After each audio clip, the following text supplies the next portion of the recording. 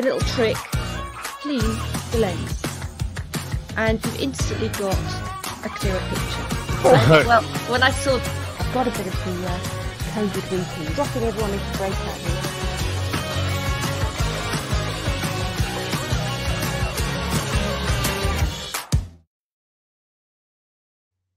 Hi and welcome. I'm Jola and this is the Be Video Confidence Show, the very first one, and I'm delighted to be here. In this series of shows, we're going to be talking with businesses, charities and business owners about the impact of COVID-19 and online communications, impact on the businesses, good and bad, and their plans on how to use online video communications or not use it in 2022. And I'm delighted today I've got Bronwen from Brogue Opera, who I actually network with her. So since 2019, I see her on a daily basis, and we have both been on the WhatsApp channel, weeping some days with frustration, weeping with joy some days, and always impressed by her resilience, being just so tough and getting through the COVID. And in fact, during that first year of lockdown, Bron was leading the chapter, the BNI chapter that I'm in. And I just couldn't believe it. You know, every morning, every Thursday morning, there she was with a huge smile on her face. And some of us were just despairing, and she just encouraged us all to keep going and thrive. So with that short introduction, it could be a lot longer. I'd like just a little bit of her bio. I've got it here. And in 2018, Bronwen founded Brogue Opera with a vision of bringing opera to new audiences and unconventional spaces. Bronwen, she's an opera singer, stage director, and a small business owner. Originally from Adelaide, Australia, but now firmly settled in the UK. Bronwen, she provides creative work for her artists and road opera troupe and introduces new audiences to opera. As well as singing the title role in Brogue Opera's inaugural season of Bizet's Carmen, absolutely fantastic. That was just amazing. Bronwen directed the production and saw it performed in a variety of venues. Working with this dedicated troupe, Bronwen sees her concepts come to life, and that really has been a high point of musical career. Just seeing that vision really come to life, and people really just blown away by it. Challenges presented by COVID-19 in 2020. They took Bronwen and Brogue Opera into new ventures, broadcasting over 45 live stream performances and building an online platform with over 100 video performances. So where are we now? Back on tour for gala performances. Bronwen's created, written and directed the English libretto production, a modern opera love story for Fuller's Opera in the Garden. Well, welcome, Bronwen. Thank you, Yola. What an introduction. That's really nice to see the last sort of 2 years summed up like that for me. Thank you. Oh, brilliant. Well, that's where we're going to start. We're going to start with that week in 2020 when everything just shut down. Now, as a performer, your industry was really impacted by this. So can you just take us back to those kind of first few months and how your business was faring? Sure. I mean, it seems very surreal actually to think back that far, because in some ways it seems so long ago. And then you say 2020, actually that was only last year. And, you know, I'm sure lots of people share that thought that actually we've all been through so much and so many ups and downs and so many phases of this pandemic that, yeah, it's interesting to go back to the beginning. So at the beginning, I think around March, there was, you know, rumors that there were things happening and, you know, people were sort of watching. And I actually went on holiday around that time. I met a friend in Barbados, of all places. Every couple of years, I'm very lucky to be able to meet my best friend in a nice, warm, sunny spot. And we were trying to just enjoy ourselves being on holiday, not look at the news too much. But obviously, it was really actually over that week when I was on holiday, when things really started to sort of get serious. And so while trying to enjoy the holiday, while trying not to freak out, while everyone else was sort of like, oh, should we get flights home? I also started to have cancellations come in already for work. So I'd sort of taken that opportunity to go on holiday just before what was meant to be a very busy year of work. And, you know, it was almost week by week, then day by day, pretty much everything was being postponed and then outright cancelled. And all of a sudden I was facing a year that was, you know, going to be, what was that, 2020 was sort of the third real year, 1920, yeah, the third real year of Rogue Opera, where we'd done a lot of the groundwork, we'd done a lot of the brand building, we had 2 successful productions under our belt, we were getting some great repeat business with corporates and private events, some great ties with community workshops, all that kind of thing. And just to see that suddenly disappear is heartbreaking, and, you know, would have been for everyone, but I think at that sort of new business stage of really thinking, okay, this is the point where we were starting to take off, and suddenly just not know what was going to come next was really terrifying, to be honest. And the extra thing on top of all that was that, you know, being a small company working in the performing arts, all of the projects we do, I employ all these fantastic singers and pianists and instrumentalists and stage directors and movement directors. You know, I work with people on a project by project basis, and everyone pretty much in that industry, unless you're working for the big top 5 houses, are freelance. And so I was also watching, you know, the whole industry suffering, all these freelancers suddenly very unsure of any support they were going to get. I couldn't furlough anyone in my company because I didn't have a full-time employees. And so there was that added stress on top of things as well. And so I think all of that stress and panic and just seeing really nothing that we could do about it led me to think, well, one thing I can do that I've never done before, what you could see lots of people doing, was still to try and stay present somehow and go online and live stream. And so I think it took me about 3.5 weeks from that sort of making that decision, doing a big technology learning curve. And then by Easter Friday of 2020, I did my first live stream show from my lounge room / Rogue Opera studio. And that actually set the format for what we did for the next sort of, you know, 12 months. And it was terrifying, I have to say, because, you know, as I said, I went on this huge technology learning curve. The first outlet was Facebook, because that seemed to be the easiest thing to do, but easy was certainly not, you know, anywhere in the scale of it. But I had to learn about microphones, I had to learn about streaming platforms, I had to, you know, be familiar being in front of a camera, because at that point it was a complete lockdown. Couldn't have anyone else in the studio with me, so I was working with our music director Guy Murgatroyd and to create piano backing tracks so that I could sing with him, not virtually live because of all the streaming and you know, syncing issues that come with that.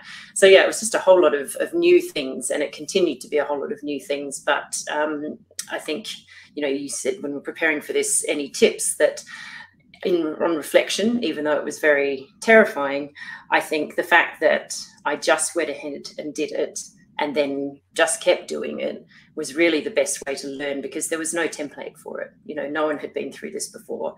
And as stressful as it was, I think actually just getting up every week in front of this camera, making mistakes, correcting those mistakes, moving up to another level, you know, was the only way to do it. If I'd sat back and thought about it for too long, I would never have done it. Well, I do remember when you contacted me and said, you know, could I help you with the audio? I just completely freaked out. I just was way beyond my wildest dreams. I could even begin to help with that. So, you know, I think we've all come such a long way. But I seem to remember when you started this off, nobody else was doing this. Or am I wrong? You know, did you have any role models to look at? Not really. I mean, I think people, you know, live streaming on Facebook had been a bit of a thing, I think, but certainly not. I didn't have any peers that were doing it. I think it took the Royal Opera House another 6 months before they did any kind of live stream, which, you know, sorry, Royal Opera House, but I do like to float that around, you know, and obviously they're a huge organisation. They've probably got lots of checks and balances to go through. And you know, when they did do it, it was a huge production and a huge, you know, success. But yeah, there wasn't really anyone else doing that. And I think what I've learned over the last 1.5 years or wherever we are now, 18 months, coming up to 2 years, you know, how much respect I have for anybody who works in sound and visuals and TV. And, you know, that hadn't been my world at all. My world has always been live performance.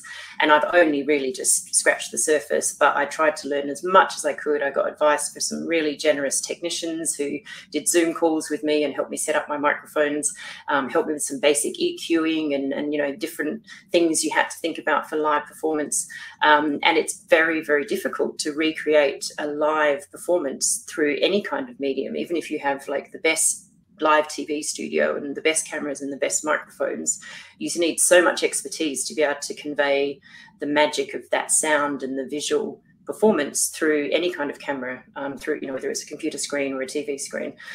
So I think, you know, in some ways, these sort of big pandemics and big events always, you know, make a step change in accessibility for that. So what we have now is a world where previously that kind of thing would only ever have been dreamt of if you were the Royal Opera House and you had a huge production team and all that technology and expertise.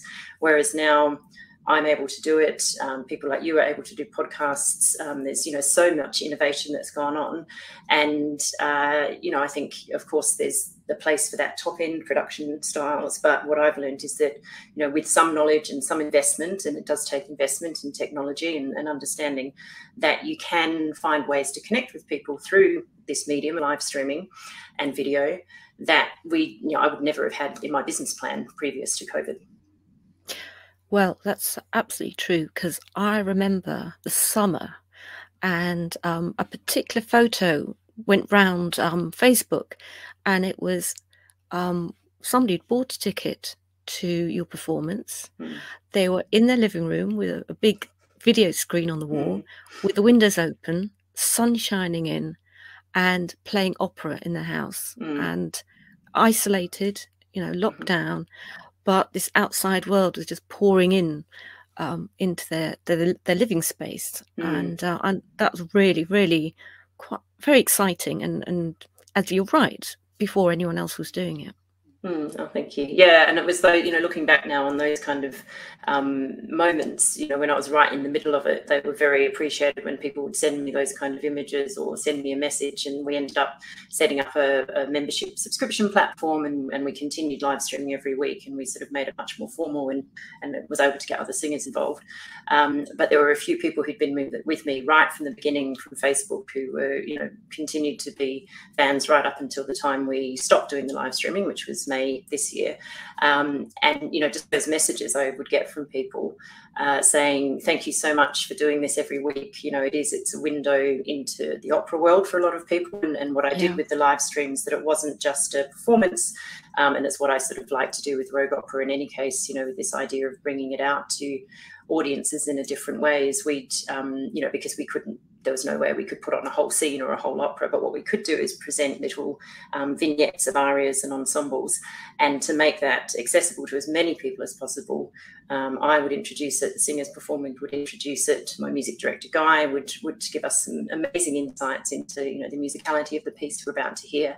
And the feedback I got over and over again from people was that they loved the performance itself, but they also loved that behind the scenes sort of insight into the character or the music or the composer. And, you know, again, that's something that I think I had as an intention, you know, when I'm developing a program, and if I'm doing now we're on tour doing sort of opera galas, and we keep that format, but really being able to focus it. And each week we'd have a theme, and we could really think about, you know, what are we going to focus on this week? Which 4 pieces of music are we going to focus on? Which themes are we going to focus on? And, you know, that was a real gift to be able to put those magnificent, huge operas and characters under a little microcosm each week and share that with the audience online. Well, absolutely. And I mean, those are a lot of highs, but come on, what are the lows? What were those lows? Oh, yes, there were some lows. I mean, especially in the early days, although, you know, to be honest, as anyone who works in, you know, live TV knows, I'm sure that, you know, things can go wrong at a drop of a hat. And, you know, because I have a small business and because of all the pandemic restrictions, really it was myself and Guy doing everything. And so I was presenting, I was performing, he was doing the same. And then behind the scenes, we were sort of pressing buttons, you know, just off the view of the camera to make, you know, the thing go to the next scene, to make sure we were were recording, make sure we were streaming, was it going to all the platforms it was meant to be going to, and that was incredibly stressful. And sometimes, you know, that wouldn't work. You know, there are a few times, you know, we'd have a guest singer in and they'd, you know, do this absolutely beautiful performance, and then you'd see a message from someone saying, well, they looked wonderful, but there was no sound. And, you know, we were in the room, we're like, oh, we can hear them and it looks like it's recording, but something had gone wrong in the chain and it didn't go out. And so then, you know, I learned all about post-production editing, and luckily this is how we've developed this archive of sort of over 100 performances that we now have on the Rogue Opera VIP Pass platform, which is the membership site we developed. So we could go back and sort of, you know, bring in the original recordings and fix those little snafus. So, you know, nothing's ever lost, I guess, when you're live streaming, because there is always a backup recording. But yeah, you know, that stress of trying to wear so many hats on camera, knowing that there's an audience out there. And then also for me, and I think for everybody, it was such a different way to perform. You know, we've all suffered Zoom fatigue and, you know, being online fatigue. And, you know, as a performer, when you're in the room with your audience and your colleagues, you have so much synergy that goes on, so much unconscious and conscious feedback that you get from that audience. And to not have that, to just be performing to a camera and having to get sort of delayed feedback if, you know, if people messaged you or sent you an email is, you know, it was a very challenging thing. And it sort of, sometimes it was good because it helps you, I guess, really absorb yourself in the performance because you don't have any external feedback. But when you're not used to doing that, that was often the times that, you know, they were the lows where you just think, oh, I don't know, I don't have that, you know, energy to keep me going throughout it all. So I think a little bit of burnout did happen every now and then. And then the pressure also, you know, I sort of just set off at the beginning on Easter 2020 going, right, we're going to live stream every Friday. And then we did that for 3 months. Right now we're going to set up a membership platform. We're going to make it bigger and we're going to bring in other guest singers and we're going to have duets and that kind of thing. And I kept just creating this bigger and bigger vision. And then when I ended up pausing it in May this year, because luckily we're starting to get some live work back, you know, looking back at it, I thought, well, that's something I'd never done in my career, either as a performer with Rogue Opera or even when I was training, or even in my business career as a marketing manager, producing new content every single week. With, you know, essentially myself and Guy doing it as a team. You know, it was a little bit crazy. And again, if I'd stopped to think about it, I probably wouldn't have done it. But, you know, on a positive, we did do it. We've got some amazing content. I've learned so many new skills. I was able to give paid work to over 50 singers that I work with, and all of the people who came to the Rogue Opera studio to perform or who created virtual videos, and we included those on the show. You know, absolutely everybody was just so grateful for some opportunity to perform even in this very unusual way. So I'm really proud of that achievement as well. Well, you know, the theatre and music and opera really did come off badly over lockdown and with no financial support. So and it's incredible that you were able to achieve that. I mean, I'm really interested in the way that you built your membership platform, because what you're saying is that you got your skills, you figured out what worked, what didn't work technically, what worked creatively, and then you kind of built on that by getting an audience. So I seem to remember meeting up with you, you know, across a table outdoors. A distant table outdoors, that's right. Yeah. And you were like, I've just built a website. So tell me about this platform and kind of how you did it, really how you did it and how it works. Yeah.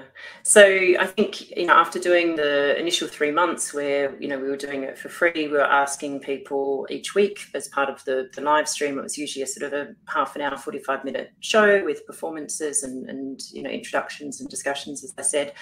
And then because, you know, there was no support and we were just doing this, you know, I started by setting up a fundraising campaign to just try and ask anyone if they had anything they could donate, then that would help me pay the rogue opera artists who I was involving in the project. And, it was amazing. People were so generous with that at a time where it was incredibly uncertain for so many people. So, I was very, very grateful to that.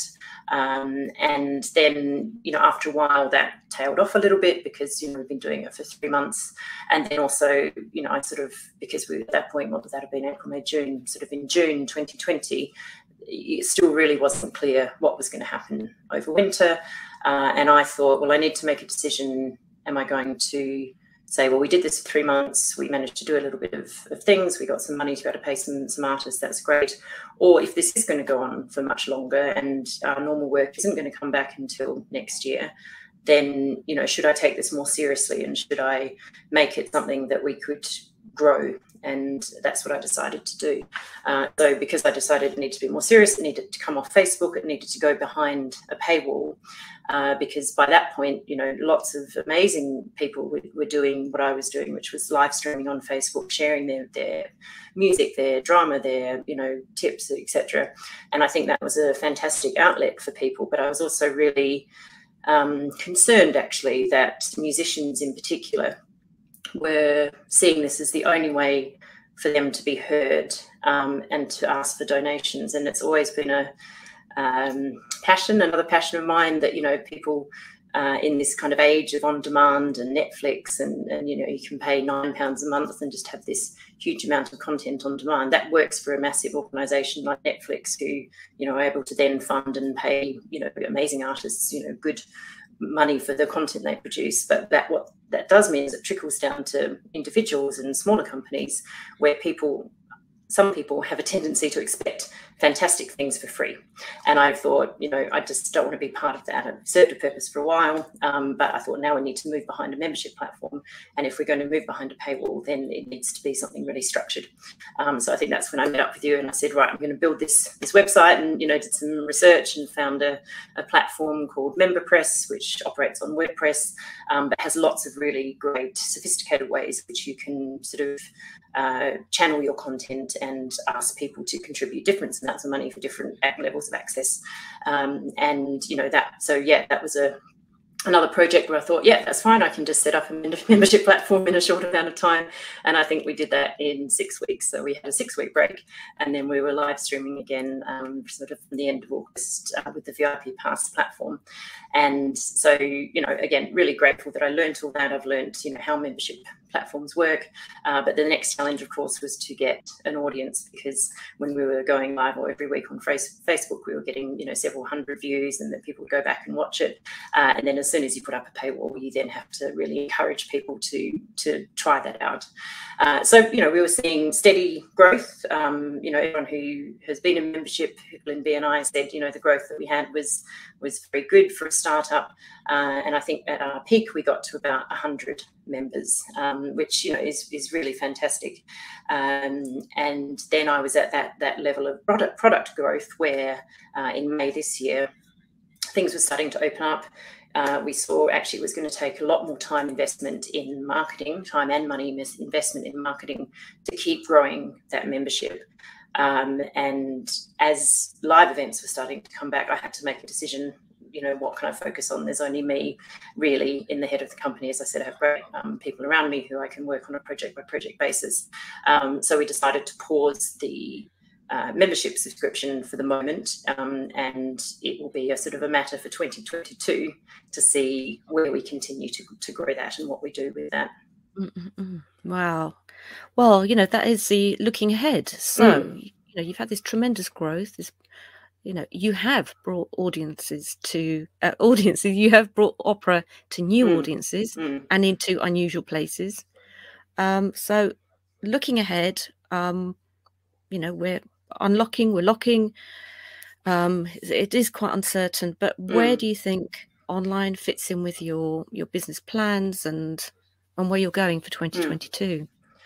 Yeah, so luckily the sort of last few months of this year, we've seen a resurgence in doing in-person events. You mentioned the show for Fullers, which was fantastic, and that was such a joy. That was the first sort of big live performance that we did after the lockdown. We had a few other galas, which, you know, were just so emotional to be out performing in the real world to a real audience. And then, you know, thanks to the support of Fullers, really getting behind bringing arts to audiences in their own location. You know, people can go to their local pub and see opera in the garden. It's just such an incredible investment in arts and culture by Fullers. You know, that's really kind of kick-started, I think, for me, refocusing on that kind of live event and touring. So we're going to be doing more things with them next year. We're doing some sort of galas with the Brasserie Blanc chain, restaurant chain, doing a night at the opera. And, you know, it's really made me just appreciate even more why I'm in this business, why I'm a singer, why I'm a performer, why I'm a director, because that frisson you get with a live audience is really unbeatable. And I personally didn't find that through the online. And then I say that to people who are members of the VIP Pass platform, and they said, no, we absolutely got that feeling from you through the screen. So I think it's something I need to reflect a little bit more on and appreciate how much it did give to the audience. And, you know, there are great questions around accessibility to opera, which is, you know, I'm very passionate about that. If you can, you know, make this internet, this video platform, which is pretty much accessible to, well, certainly the most accessible platform in the world. It's not accessible to absolutely everyone yet, but it is accessible to a huge wide audience. And you have so much advantage with technology where you can have automatic caption translations. So, you know, I could potentially be reaching an audience in China or in Russia, you know, with the sort of the language barrier being removed. So I think the potential for that communication, that potential to bring opera to someone in their own home in a kind of very organic way, which is what the point of the platform is, because there are, of course, wonderful you know, productions. There's the Royal Opera House do streams of their stage productions, so, you know, people can have access to opera in that sense. But I think what I could still bring people is this kind of organic, get behind the scenes, hear from the artists themselves why they love this particular moment in this piece of music. And I think that's a communication that video and live streaming and online has made possible. So I think there will be a place for it in the Rogue Opera business plan at some point. But I think I need to get the kind of revival of 2022, fingers crossed, underway first, to really sit back and reflect and think, you know, how can I take this further? But having said that, I've had a number of inquiries is the word I'm thinking of, for people saying, oh, actually, we're going to do a Christmas party this year. We don't think we can do it in person. Can you offer something virtually? And I said, yes, of course, this is what I could offer. I could do a, you know, half an hour live performance for you with one or two singers and a pianist. And it's very good. I was Thank you, Jola. Yeah, so now when really someone asks me that, then I can say, yes, absolutely, I can do it, and I can, you know, my studio is ready to go really at a moment's notice. And because I've invested in the technology, I've bought some really good quality microphones. I've understand what software I need to use to be able to give people a really high quality experience online. You know, I guess that is a product that I can offer. And you know, I don't want to jinx anything, but if things go backwards, then, you know, I'll be ready to kind of refocus on that again. But as far as the VIP Pass platform and sort of the creating content every week, I think that's going to be something that's a longer term plan to resurrect. Now, what I do want to say at this point is that you are fundraising. And here's a caption: fundraising concert in support of Royal Trinity Hospice this Thursday, the 2nd of December, 6:30 to 9 p.m. in Balham at St. Mary and St. John the Divine. And that is the website, rogueopera.co.uk/carols. I'm going to put it into the comments so you'll be able to pick it up and come along, because raising money, not just for Rogue Opera, but also, more importantly, for an amazing charity, the Royal Trinity Hospice in Clapham. Yes, yeah. So that's you going to be ready? a really, You ready for it? I'm ready. Yes, I'm ready. Yeah, we had a rehearsal on Sunday, so that's going to be myself and 3 other of my wonderful singers, and of course Guy, as always, on the piano. So we're going to bring lots of Christmas carols and performance pieces, but with, I guess, an operatic twist to it. So you know, you'll get sort of what you might normally expect to be a sort of a whole choir of carol singers. There'll be the 4 of us giving it our opera voices to bring, you know, bring some joy to that audience, and you know, there'll be lots of audience sing-along carols as well, so that people can raise their voices as we raise money for Trinity Hospice. So I'm really excited to be doing that event. And I hear there's a twist of some amazing cakes. There are some amazing cakes. So I'm putting this on with Willow Bow Catering, who are based in Wimbledon. So Claire from Willow Bow is cooking some wonderful Christmas treats, some gingerbreads and mince pies. We've got some, you know, there'll be a bar that people can donate to. And we're also really excited to have a new company or person that I've met recently through the BNI network, David from Superlife Infusions. And he has these amazing herbal teas, which are very good for you, but he's designed a whole Christmas range. So I think you can have a mulled wine tea and an eggnog tea, and, you know, sort of get in the Christmas spirit, but feel very virtuous because you're doing your body good at the same time. All the things we've really missed. Definitely. Wonderful. Oh, gosh, it's going to be a really fantastic night. Yeah, I'm definitely coming to that one. Fantastic. Yeah. So I'd really like to just wrap up by picking your brain. So have you got 2 really good tips for any of our viewers in the same industry as you, or just thinking about doing the kind of things and inspired by what you've done? Let me think. On the spot. On the spot, yes. I think, you know, partly because we're living in such unusual times, and I guess this does apply really any time, but particularly now, you know, things still are uncertain. And so just be brave, you know, take a risk, try something new, challenge yourself. You know, you normally would never launch a whole new product and a whole new way of presenting things live. But that was the only choice I had, and I did it, and it's worked out great in a way. It had its, you know, pains along the way, but it means that I can now really confidently, as I said, if a client comes to me and says, you know, I've got this event and we want to try and get all these people together, but we can't be in the same room, can you help? And I can do it, absolutely, and I can do that with confidence. And I know, you know, they'll have an amazing experience, you know, via Zoom or whatever. And I guess the other tip is kind of related to that it is worth investing in good equipment. And that's not something that's accessible to everybody. So if you know, you don't have the resources to invest in good equipment, then maybe look out for any kind of funding or charities, or, you know, sort of equipment sharing. I think that would be a great thing if sort of people in the artist community would share this, not only the knowledge they've had, but, you know, sort of tips on equipment. But it is important, particularly I think for music, if you're going to be presenting in this medium. You do need to have a certain quality of image and sound, and you need to be confident in your streaming platform. So, you know, there are lots of them out there, and it does, again, that takes a bit of investment in your time as well, just to really understand it yourself. And if you're lucky enough to have someone technical that can do that for you, that's great. But if we're talking about sort of what I did, you know, being an individual or small business where you're having to do that, a lot of that now, because we're in this uncertain time, then don't be afraid, but do your research, and wherever you can, invest in some good equipment. Don't just buy the first lavalier mic that pops up on Amazon when you're searching for lavalier mics, which is what I did the first time round, and it was a disaster. So I wasted £40 on that. I do sympathise, because I was really lucky. I phoned a friend, and they sent me a list. You know, buy this, buy the other. And you're absolutely right. You know, if you talk to somebody who has been through it. But saying that, there's some great stuff on YouTube. You know, absolutely.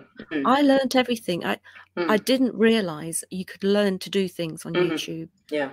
You know, I'm podcasting now, and I had to kind of figure it out how to do it. I came up with this idea of doing it on Zoom. I thought, then I Googled that and YouTube that and saw how to do that, and then.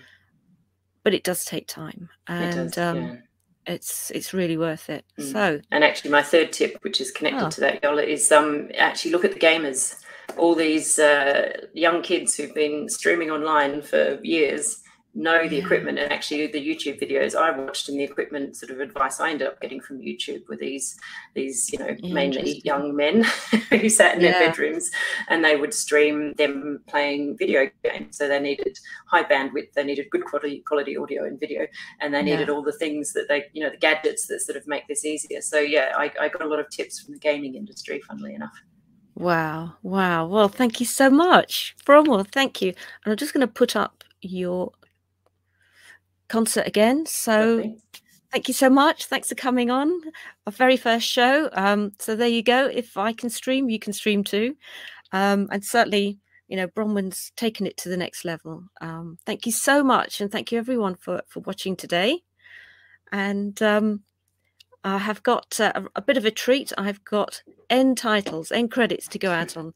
Fantastic. So, thanks for having me, Jola. Thank you so much, Bronwen. Thank you.